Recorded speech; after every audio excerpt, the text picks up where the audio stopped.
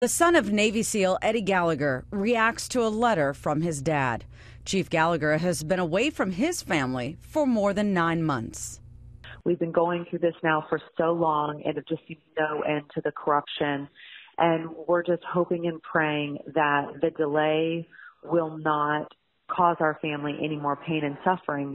Chief Gallagher is housed here at Navy Medical Center, San Diego. He is here awaiting his trial, which was supposed to begin on Tuesday. But now that trial has been delayed while the judge looks into allegations of misconduct by the prosecution. We've now dealt with spying and things that I just never would dream would be a part of this type of a legal justice system. And to me, it's more of an injustice system. And I just cannot express how disappointed that we are that this has taken place and has yet again caused my husband's trial to be delayed.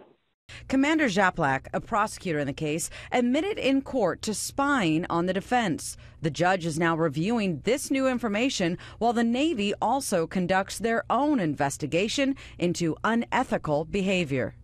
As a family, we're just so concerned about the injustices that seem to be plaguing the entire UCMJ and the military justice system for these service members.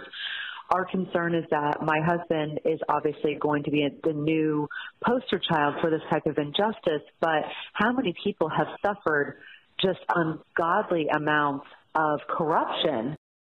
The defense may now petition the judge to dismiss all cases against Chief Gallagher. Ginger Jeffries, KUSI News. All right, let's get a check of your